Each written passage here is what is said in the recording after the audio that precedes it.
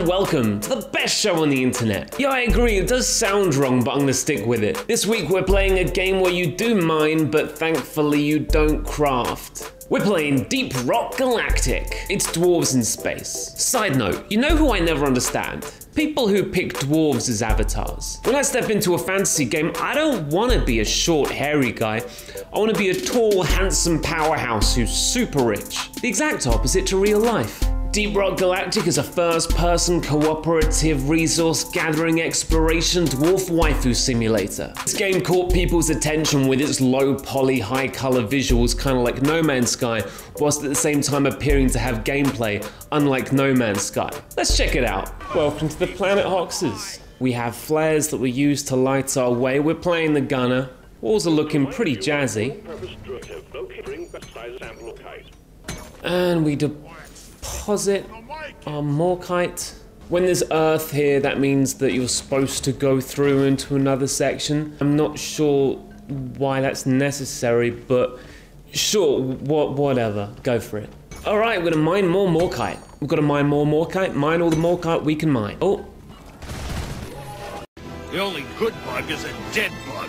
Your pockets fill up super quickly, so you have to call the robot over, deposit your Morkite. Oh, we've got a big mama here. Oh, nearly hit my own robot. That's not good. We're killing that guy because he explodes. Let's kill this Glyphid Praetorian.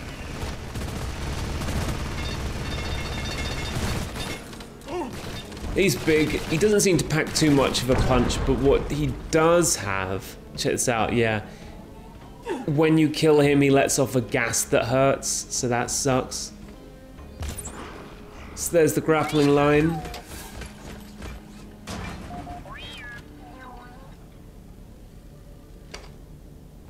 Pretty simple to use. Oh, I'm seeing definitely some glyphids.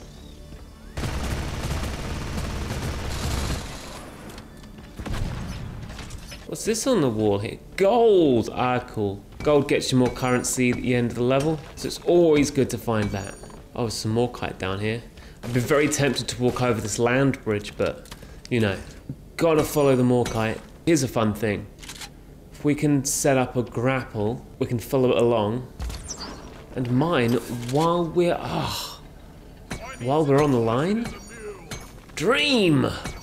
That's it. That's all we need to do. It seems like management are pleased with me. This will be the first time that's happened. It's time to call a drop pod, take us back to base. Drop pod's on the way. Is it ahead of me? Well, I guess we'll follow the robot. Hey, Glyphids, how you doing? You're trying to stop me from leaving. They liked me being here too much. Is he still coming after me? I guess so. I don't know if I killed him or not. I have 4 minutes to get back to the mule, back to the drop pod. I can see the robot doing it, so I know I'm going in the right direction. Worst case scenario, I could actually just dig through the wall, which would be cool, if impractical. And I'm not sure how long it would take. There it is. Ramp sort of awkwardly shot out into the wall. But we've exited and that's the tutorial done. Not bad, huh? So the tutorial throws you into a fairly ho-hum situation where you go to find a mineral and it teaches you how to play the gunner. Here's a fair warning, everyone's gonna want to play the gunner. I mean, everyone. There's probably a good reason for it though. The gunner is responsible for killing stuff, but he has a pretty useful grapple line, so he can solo if he wants to. You have the engineer, he seems pretty promising, he can put turrets down, he has a platform gun, but the reality of it is the turrets take too long to build, and the platform gun seems pretty niche when the gunner has the grapple line, which does a better job. You have a driller who has drilling hands and a flamethrower. He's going to be pretty popular because he's insane in close combat and he can pretty much just run through walls given how fast his hands dig. The red-headed stepchild for me is the scout who's meant to be sneaking ahead and providing light for the rest of the team. I played everyone but the scout because it seems like a bitch role. After the tutorial, you're let loose on your ship to explore or dance, and it's a pretty good opportunity to partner up with people who are either AFK or don't know what they're doing. So let's do that, sure.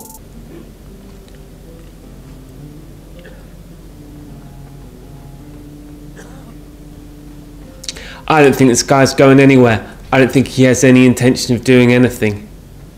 Oh, that guy's having fun with the lift. Yeah, a little awkward. Group leader, completely AFK, not picking a mission. Okay, we found a new team now. We've picked a mission and everything. How exciting. I've decided to be an engineer. Try that out. I'm not particularly confident. I haven't tried the engineer out yet. But I am excited to be going on this mission. We're coming into this as a 3-man team. I'm the engineer, we've got a driller and a gunner. Oh, and some internet shaming here as we get loading bars for each individual person. That doesn't seem right to me. My internet isn't that great though. That's fair. Alright, let's take it away. Stop whining! These dwarves have some interesting voices, don't they? They certainly do. Let's go, boys. These caves look nice. Immediately I've lost my team. I guess we should be following the driller, right? Oh, you want me to go this way? I'm more than happy to. Let's do it. Are you not coming with me, driller? Driller's going off. For God's sake, what are we after? Just more kite. Is that it? That's it. I want some fossils. Whoa, hello.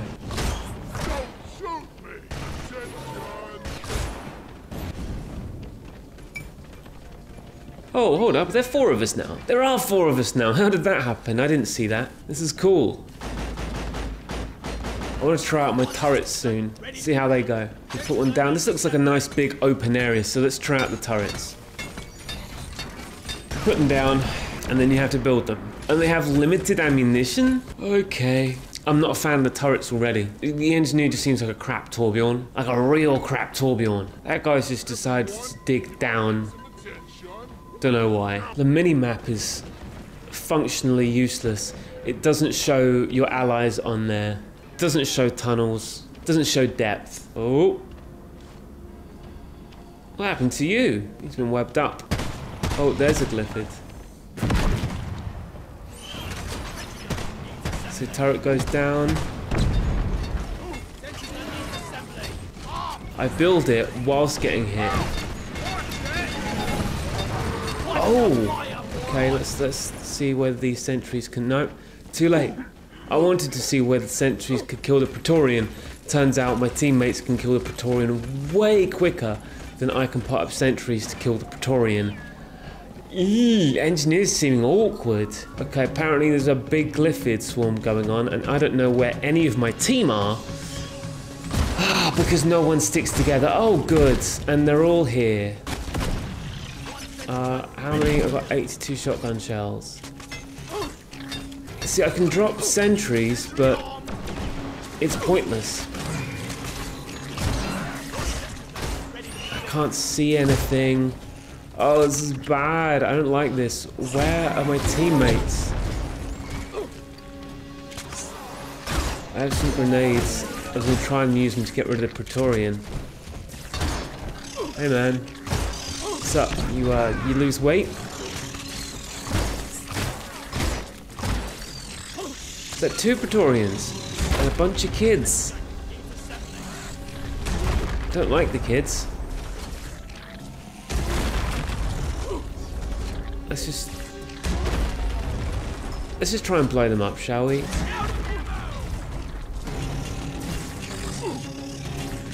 Damn.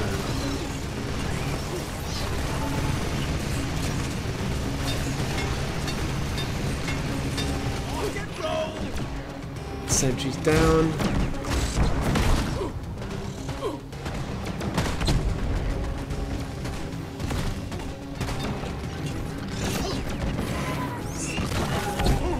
There are so many Praetorians.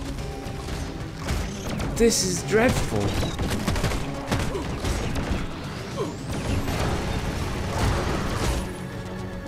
Oh, hey Gunner, there you are. Thanks for showing up. Wave is almost over.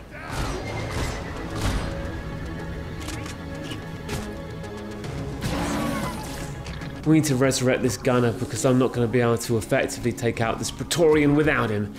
Get up, buddy.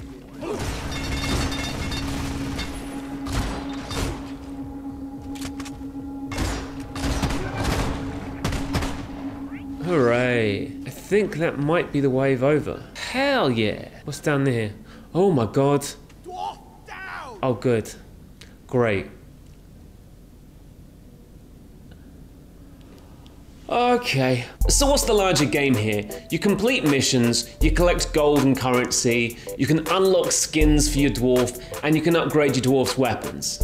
But if I'm honest, despite being procedurally generated, the levels seem to get old pretty quickly and the gameplay is not exactly innovative. It definitely feels like there's more to come with this title, so I'm hoping we get some added depth, both figuratively and literally, further down the pipeline. A lot of the game mechanics feel pretty good, especially the gunner's grapple line, but some of them seem to be put in place just to inconvenience the player. For example, there's a limit to how much you can carry, and it's not a lot, so once your pockets are full, you have to call over a robot so you can store what you've mined. It takes a few seconds for the robot to come over to you, and it takes a few seconds for you to transfer your inventory into the robot, and it feels like if you're going to give the player mass storage, just give the player mass storage. Don't make them wait around for several seconds in a first-person shooter when they want to just go and explore. DWARF Galactic's pretty promising so far though. I would say it's more of a play with your friends rather than solo or strangers online kind of game. Thanks so much for watching Adam Tries DWARF Galactic. Remember to leave a like if you liked it, and leave a comment if you've got something you would love Adam to try. For example, hey Adam, please try not referring to yourself in the third person. It's weird. Please stop doing it. Peace and love, Adam.